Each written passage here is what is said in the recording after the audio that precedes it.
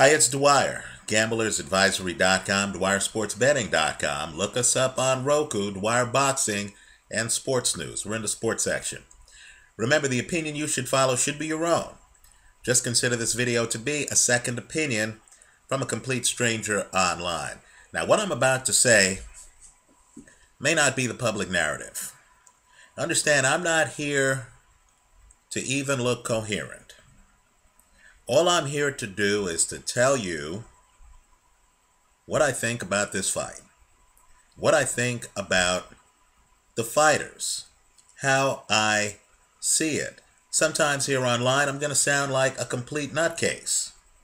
I'll take that chance, right? The point is, we're here trying to get an edge on the casino.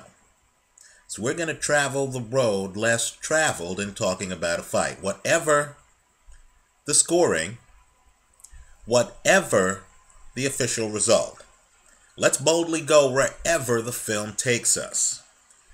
Now, to those in boxing, especially those in the United States, who may know the big names but might not know the young up-and-comers, if you don't know that George Groves has punching power, if you didn't know that George Groves is world class, let me be clear. Just know one thing. He's real. You know, here in the States, we hear a lot about Andre Ward at 168 pounds. We hear a lot about Carl Froch at 168 pounds. We don't hear about the Saint, George Groves. But because of this fight, forget the U.S., globally, that's going to change. And as for Carl Froch, a warrior, if ever there was one, a man who has taken on all comers. You remember the Super Six, took on Kessler, took on Ward, took on Arthur Abraham when that fight was risky, took on Glenn Johnson, on and on, right? He's a man who has done it the hard way. You remember his war years ago with Brian McGee. Carl, we fans remember. You remember his squeaker against Andre Durrell. You remember his fight against Jermaine Taylor, where he had to get up off the canvas and behind on the scorecards to beat Jermaine Taylor, right? You remember how Carl has had to travel to an opponent's soil, like he did against Taylor, like he did in the first Kessler fight, to fight him. Now let me say this. After watching this George Groves fight, Carl now has a fight. In fact, it's the ending of a fight that people question. This fight might haunt him. This fight's going to stay with him. It's going to chase him, right? Think Libredo Andrade against Lucien Bute 1. Isn't this Carl Froch's Jose Luis Castillo versus Floyd Mayweather 1 moment? Isn't this Carl Froch's Antonio Tarver versus Roy Jones moment? In boxing, the real judges are the fans. It's us. It's you. Even legitimate elite fighters can have moments where the outcome is so questioned by fans that the losing opponent doesn't even have to chase the champion for a rematch. Rather, the champion may have to chase the opponent. Well, let me just say this, and globally, we might not fully appreciate it. Here in the States, this fight didn't get the pub it should have. But there's a full-blown civil war right now in the United Kingdom.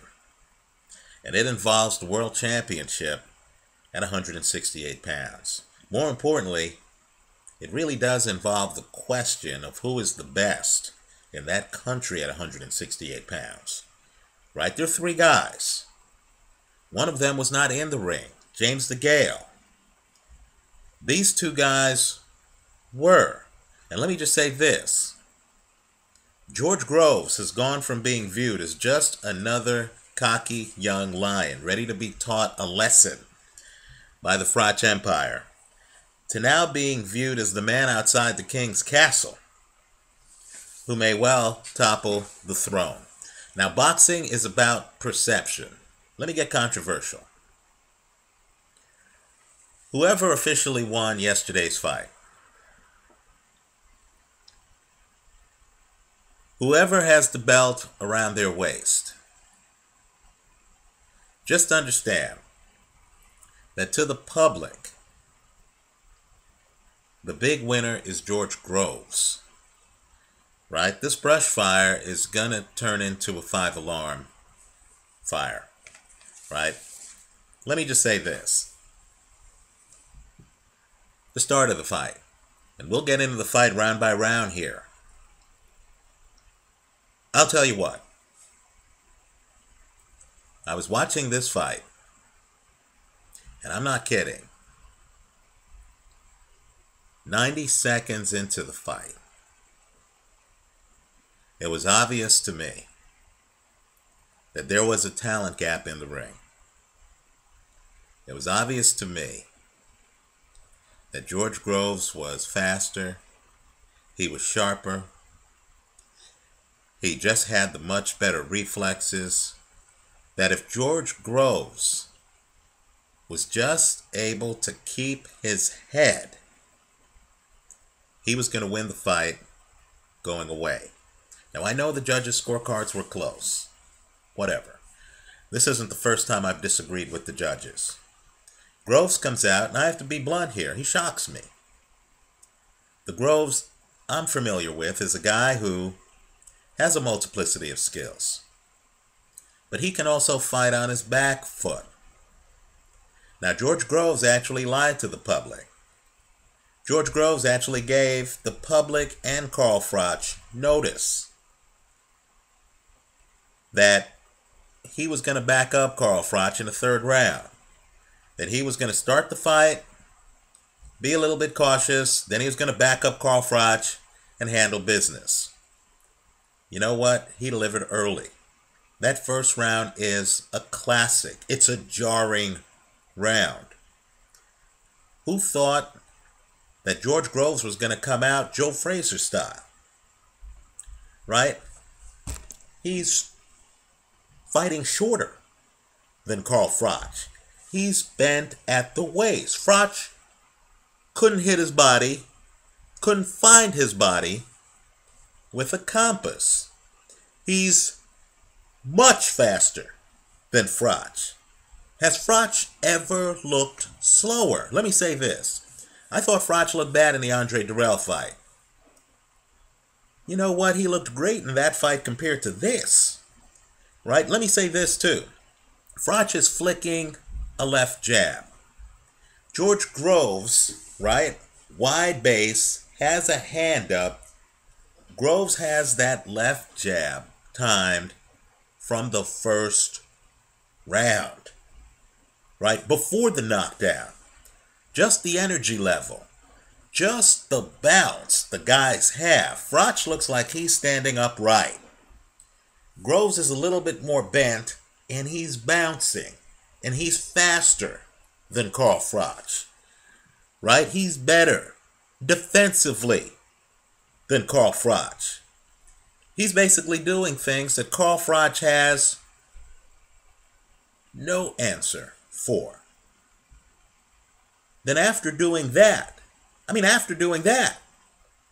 he punctuates it. Right hand. Froch goes down. Hard. 10-8 round. Now let me just say this. At that point, with that physical advantage, and it's profound, right? At that point, George Groves should, in my opinion, have taken other tools from his toolbox. Right now, hindsight is 100%. Anyone, any hack, even me, can come online and say the guy should have done this, the guy should have done that, after we've seen what didn't work. Right? But let me say this. George Groves was committed to being on his front foot against Carl Froch. And in my opinion, he wasn't winning the fight, he was dominating the fight. Let's go through it round by round. You've heard my take on the first round, and really, it's jarring. In other words, you see George Groves come out, the commentators on UK television are wondering whether George Groves is going to be calm in the fight. George Groves is as calm as a guy who knows he has a talent advantage on his opponent. Right? George Groves is not in there to do anything other than to pick up the title the other guy inadvertently has. Right? Groves knows he's better than Carl Froch. Not talk. I'm talking about in the ring. Who faces Carl Froch and comes forward on his front foot, bouncing, dodging the jab, timing a right hand that landed with stunning regularity throughout the fight? Who's the harder puncher in the fight? George Groves. Let me go one step further. Groves is doing stuff that I'll say is a little deceptive to the public, because there are moments in this fight where Carl Froch comes forward with a two-handed attack. Groves is on the ropes, where he shouldn't be. But understand, Groves is literally blocking the shots. He's moving with the shots. The punches aren't landing on him. The crowd, of course, cheers a little bit. They think Carl Froch is finally getting on track. Far from it. Carl Froch is not landing. I don't even know how CompuBox counts those punches, those attempted punches. But for most of this fight, George Groves knew exactly what Carl Froch was going to do. So, let's say this. Right? Oh, also, let me make one other point, too. George Groves is in there. There's an economy of movement. Right? When Carl Froch throws, George Groves rolls with the punch. Right? His head might look stiff. But whenever Carl Froch throws, he rolls with the punch.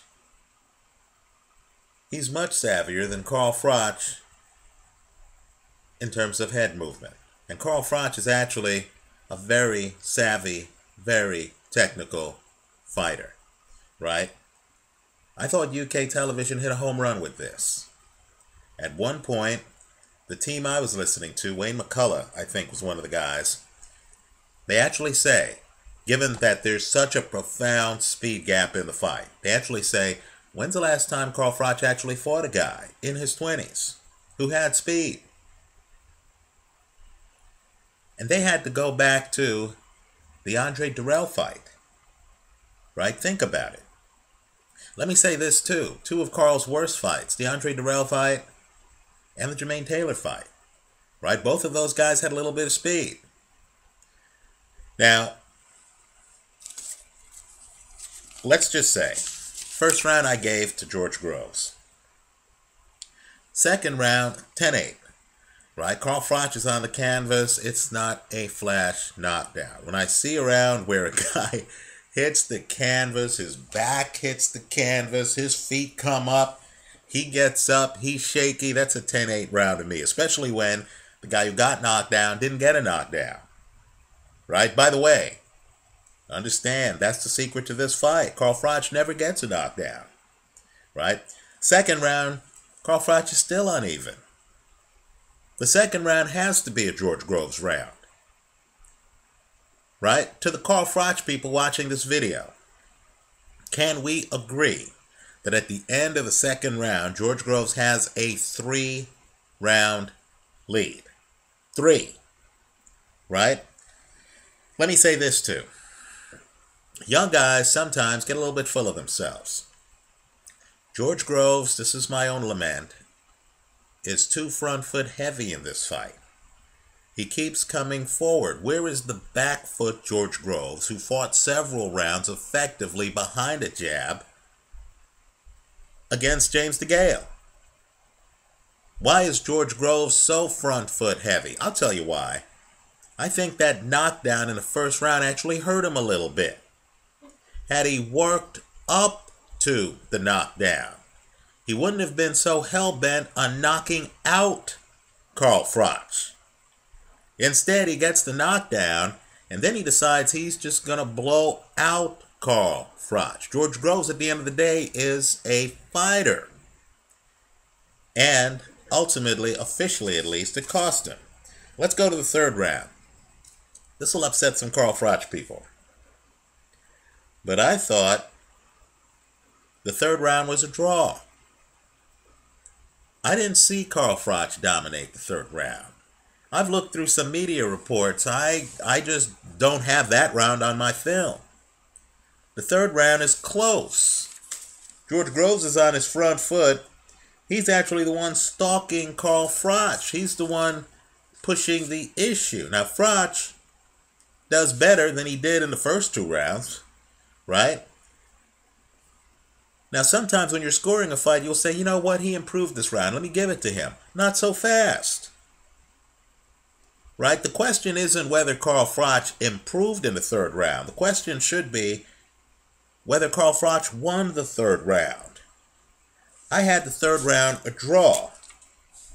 Now, the fourth round, the beginning of it is comical. If you're in a boxing technique, please watch the beginning of the fourth round. George Groves dodges Carl Froch's jab so effortlessly and easily that it's embarrassing. Now, let me say this.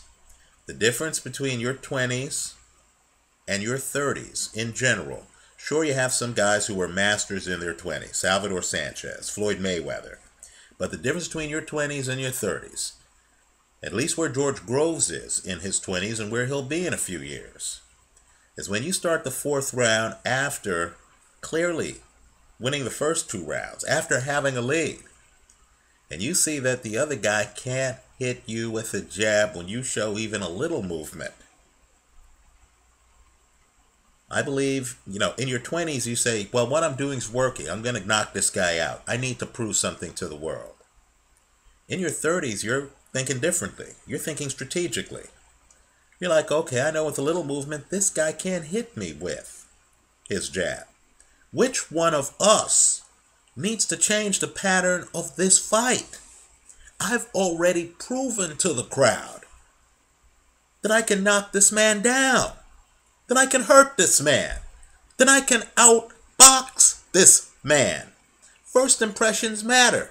I've proven that to the crowd. So if this guy can't touch me when I move even a little bit, if I could dodge his jab effortlessly, then why don't I do that for a couple of rounds, right? This guy loses unless he can cut the distance between the two of us. Why would I help him cut the distance between the two of us? Right?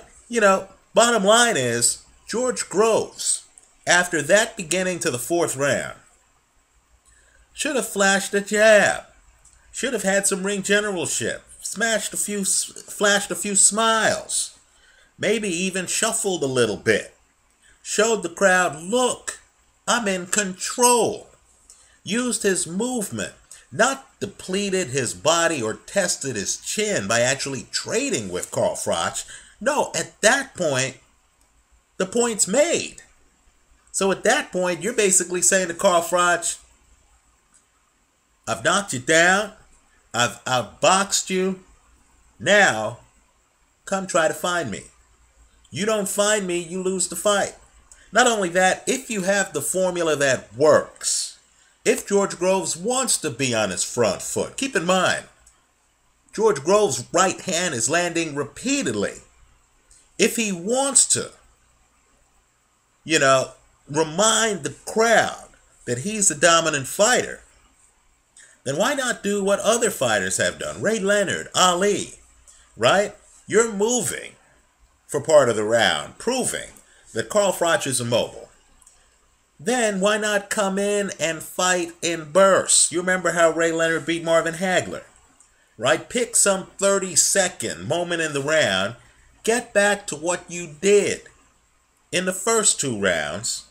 Flash some right hands, knock them back a bit, then back out. Get back on your horse. Let the judges know nothing's happened in this fight other than this guy has yet to solve the puzzle. I'm not saying run for the entire round like De La Hoya did in the last 3 rounds against Felix Trinidad. A fight that, quite frankly, an argument can be made that De La Hoya still won that fight.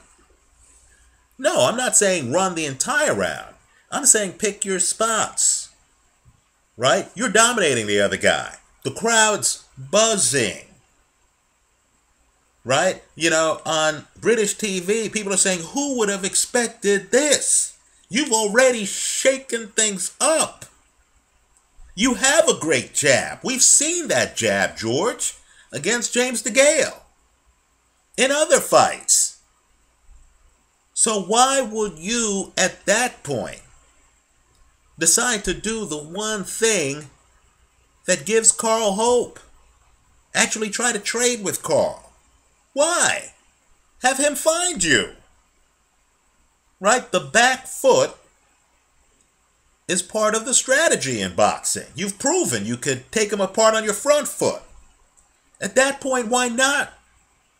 Alternate a little bit. If you're a great fastball pitcher, don't you need to throw in a changeup every now and then? Don't you need to break off a curveball every now and then? If you have a formula that works and you're fighting a guy who's adaptive reactive like Carl Froch, don't you need to change that formula? Mix in some variation. Right? Well, let's say this. George Groves, in my opinion, still wins the 4th round. Right? With the same style. But at this point, the fight starts to get higher risk. George Groves is trading too much with Carl Froch. He's already proven he's faster than Froch. He has the faster foot speed than Froch. But George Groves is more of a fighter than a boxer. Right? This is Billy Conn against Joe Louis. Right? George Groves simply was too emotionally caught up in the moment, right? He throws a great right hand with about 25 seconds left, right? At the end of the 4th round, on British television, the announcer says, even Groves' supporters would be surprised to see him dominate the way he has. Right? Look at the telecast. It's clear at the end of the 4th round, George Groves is the one who's made the big impression. We get to the 5th round. Right? Let me just say, on the telecast, they say it is all going wrong for Carl. Right? George Groves is landing. Carl Froch looks like he's landing. In other words, Carl Froch comes in with a 2-handed attack at times, but I'm telling you, if you look at the replays, George Groves is blocking most of the shots. But still, George Groves is trading too much. Right? We get to the 6th round. At 1 minute and 30 seconds of the 6th round, and I'm giving you the time so you can look at the film yourself, George Groves starts landing bombs. On UK television, the announcer says he can't miss with the right hand. That's how this fight was going, folks. Right? In fact, they go further.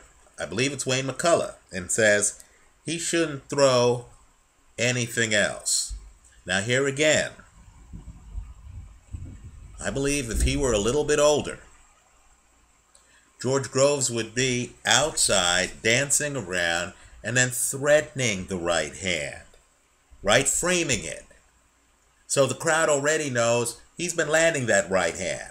This is a weapon Carl doesn't have an answer for, right? He should be moving around, peppering Carl with jabs for several moments of rounds.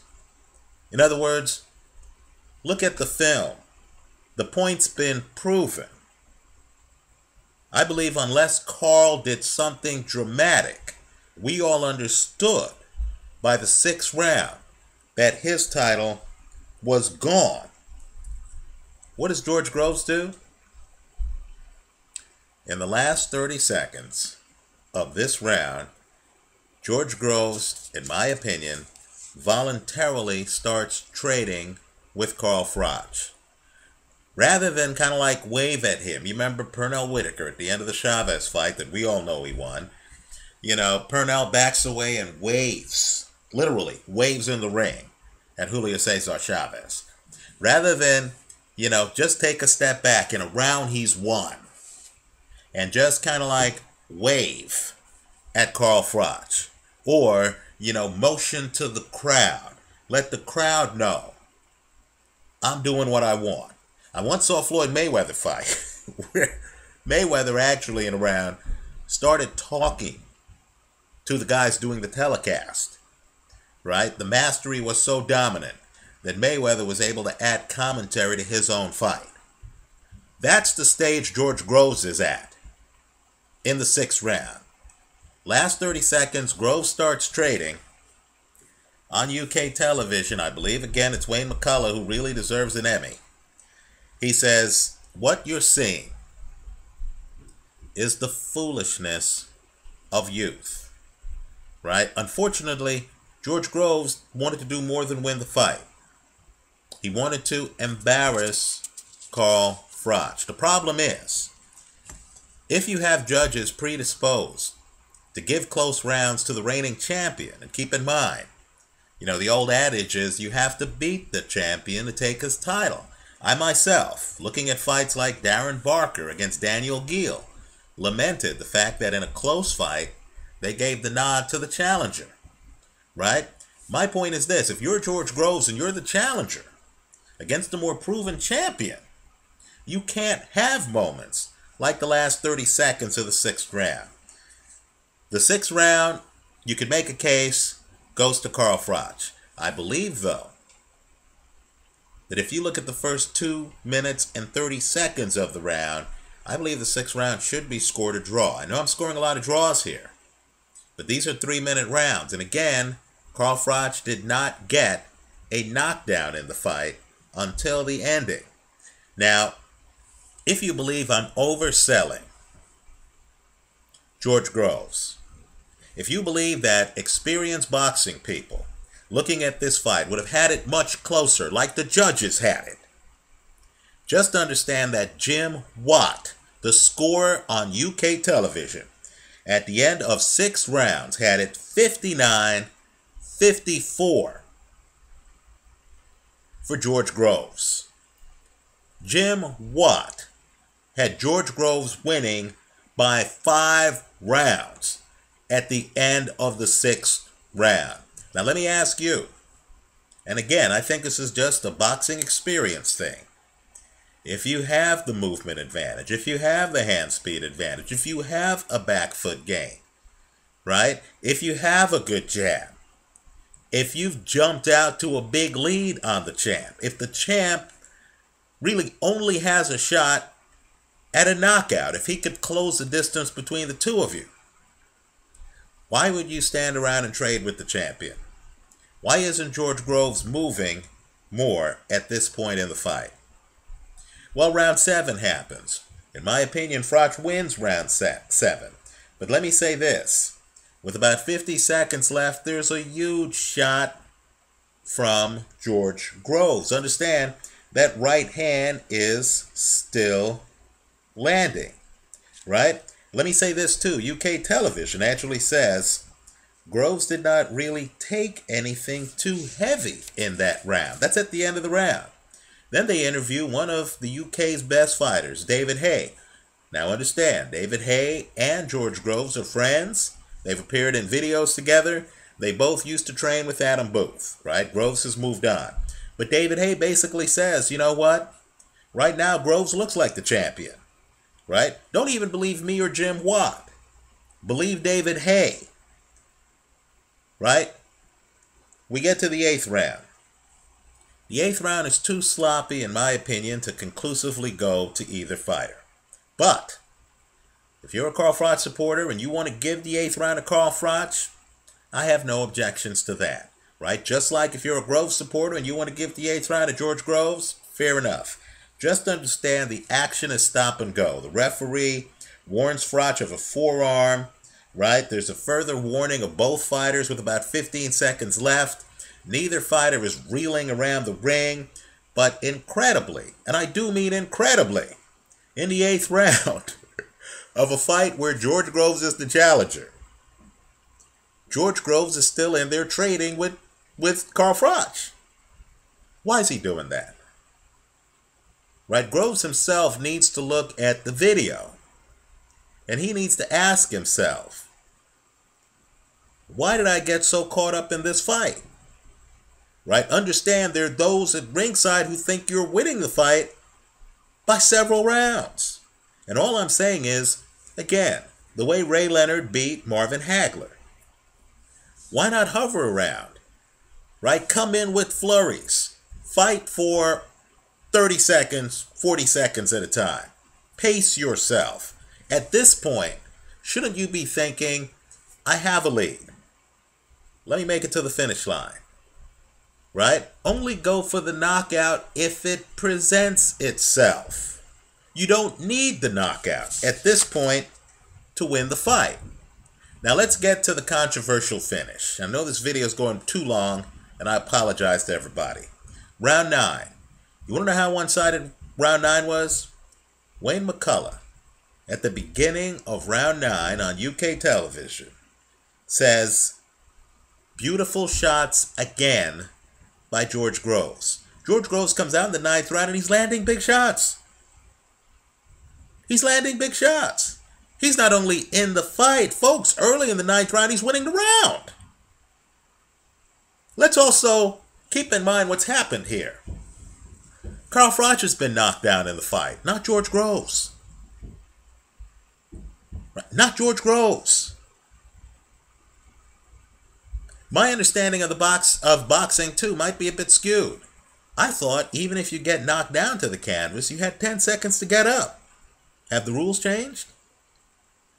Has the sport now reached a point where if I get dazed in a fight, I'm winning? The fight's over? When did the rules change? Well, anyway, here, let's just say Carl Froch does come in. He does daze George Groves. I'm not saying George Groves isn't dazed. Here's what I am saying. Understand, George Groves is still bending at the waist. He still has his balance. He's still, defending himself. He's dazed. You know what? I think we've all seen hundreds of boxing matches where one of the guys gets dazed every now and then. At this point, shouldn't you at least allow Groves, if he's going to hit the canvas, and it's unclear, right? Because Groves actually shows pretty good clinching skills. But if he's going to hit the canvas, don't you at least owe Groves the opportunity to hit the canvas just like Carl Froch did earlier in this fight? Why does Froch get to hit the canvas and then get up and look shaky, but yet George Groves doesn't even get that opportunity? This ref jumped in way too soon. Now, I'll agree, here online, many people have criticized me in the past for opposing a lot of these quick stoppages. Quite frankly, I didn't even like the Ricky Burns stoppage over Kevin Mitchell, right? This, though, is ridiculous. George Groves is dazed. I agree. You know what? There's something called a second wind. I'm not convinced George Groves would have been beaten We don't know. The referee actually robbed not just Groves, but Carl Froch. If Carl Froch was going to come back in this fight, he should have had an opportunity to do so. Right? Winning this way taints it. Right? When the referee stepped in, keep in mind, in this fight, where the ref had stepped in multiple times to warn the fighters, right, at one point, the guys on British TV thought Carl Froch was going to be docked a point, right? When the ref steps in, I was watching it, I thought, oh, what's he going to do? Warn guys on something? Did I miss another forearm? When he waved it off, it was shocking. Let me point out, too, Groves immediately protests. He not only knows exactly where he is, he knows exactly what the referee is doing. So I'll say this, and I will concede, Carl Froch is a great finisher. I'll concede Carl Froch has had multiple big fights where he has closed the gap late in fights. The Jermaine Taylor comeback was tremendous, right? Carl Froch is a guy who literally late in a fight can turn it on. No question about it. I thought the first Kessler fight, Carl Froch did a tremendous job late in that fight, right? I know he didn't get the nod, but I thought he did a tremendous job. The Andre Ward fight, Carl Froch, I thought, makes a comeback in the second half of that fight, right? I have no doubt that Carl Froch is a guy with the heart of a warrior who was going to try to close the show as this fight progressed. I have no doubt about that. But what I do have doubts about is whether he would have been successful. I don't know if Carl Froch would have won this fight. Let me point out, too, to me it seemed like Carl Froch was dazed and confused more in this match than George Groves. Okay, let's say George Groves hits the canvas in the 9th round. You know what? He'd still have a chance to win the fight on the judges' scorecards, which, curiously, didn't seem to sync with the scorecards on British television, right? Jim Watt's scorecard. But even with these judges' scorecards, George Groves, who was ahead in the fight at the time of the stoppage, could have been knocked down, gotten up, would still have been in the fight. By the way, he's not knocked down. He's not. So the stoppage, to me, is premature. I know people are concerned about brain trauma and all this other stuff. I know what happened to Magnomad has people kind of like really with a heightened sensitivity and stuff like that. But as Ray Robinson once said, this is the hurt business. George Groves is there for a title. He's the challenger. He's the one challenging the champion. Right? He's there winning the fight. He gets dazed. Is there anyone watching this video surprised that someone gets dazed in a championship fight at 168? He gets dazed. He's holding on. He's still rolling with punches, right? He's still conscious. He's still defensive early in the round. Look at his left hand. He still has his left hand up, folks. Still has it up early in the round, right? To me, this was ridiculous. And I've seen more than one fight where a guy looks a little bit shaky in the 8th and 9th rounds, and then, of course, gets a second win that takes him to the finish line. Here, this referee didn't give George Groves an opportunity to get a second win. He also didn't give Carl Froch an opportunity to close the show. So what you have here really is an emergence. That's the storyline on the fight. It's not that Carl Froch successfully defended his title. It's that George Groves showed up and showed us that, quite frankly, he has more talent than Carl Froch. He's younger and fresher than Carl Froch. The question is whether he can keep his head and improve his strategy so that his talent advantage becomes the difference in the fight. Right? Carl Froch paced himself better than George Groves in this fight. Right? That's something you would expect from the experienced fighter. Carl Froch didn't panic. He didn't get too caught up in the moment. He gets knocked down early, gets up. His corner's very concerned. I don't think the corner recovered until the end of the 3rd round. Right? You know, the corner looks concerned and stuff like that. But Carl Froch, had the skill that comes with experience. George Groves has the talent advantage. In a rematch, put me among those, and this is post-official knockout, or stoppage, right? TKO. Put me among those who believes that George Groves wins the rematch. Quite frankly, Carl Froch, in my opinion, for his legacy, has to give Groves a rematch. Just like Floyd Mayweather had to give Castillo a rematch. Because if that doesn't happen, people are going to be talking about it. George Groves is going to then be a mockingbird to what Carl Froch hopes to accomplish. So let's hope the people in boxing get this right. I know there are a lot of other fighters out there, Parabin, Bika, Andre Ward, but these two guys need to resolve this themselves, right? And let's just hope the ref in the next fight isn't as anxious to stop the fight without the loser even getting knocked down as this ref was, right? I'm sure the ref had the best of intentions. Understand, as I was looking at the stoppage, George Groves' hands don't drop and he's not defenseless. That's not what happened, right? George Groves gets hit with some shots, but he's trying to roll and he still has his body in a bit of a crouch. Then you see the ref grab him, right? If Groves is balanced enough to be in a bit of a crouch, he should have been allowed to continue, right? Carl Froch may have been shortchanged too, because if Groves couldn't survive the round, then this would have been a heroic come-from-behind victory for Carl Froch. Instead, Carl Froch in post-fight interviews is getting booed, as if he wasn't heroic in hanging in there against a guy who, quite frankly, hit as hard as him, was faster than him, is younger than him, and started faster than him. Well, anyway, I think the ref made a mistake. I think this ending isn't just controversial, it was the wrong ending, right? I think George Grove has proven, to me at least, he's more talented than Carl Froch, right? But George Groves is young. His pacing wasn't the best. His strategy of always being on his front foot wasn't the best. What's he doing trading with Carl Froch at the end of the 6th round? That's one of those things that has an OG like me scratching my head. Anyway, let me hear from you.